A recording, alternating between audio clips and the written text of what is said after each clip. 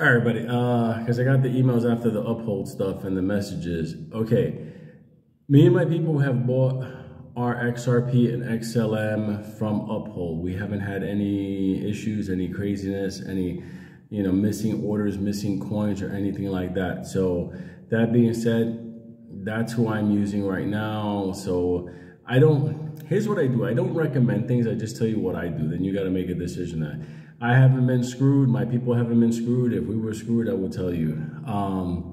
That being said, I'm not taking away from the other, like Ledger Live and other stuff like that. I'm just a little bit leery when it comes to exchanges. The Coinbase, the Binance.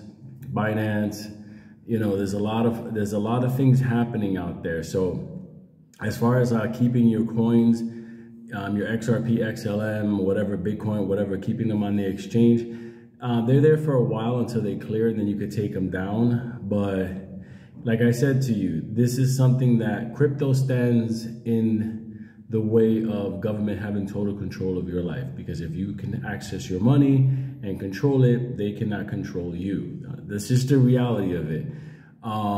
So I don't, once the time comes to move it to a cold wallet, that's the best thing for me. So that's how I look at it. So with that being said, I hope that helps, because you got to protect yourself. You don't want to be scrambling last minute to try to take your coins off an exchange. You get me?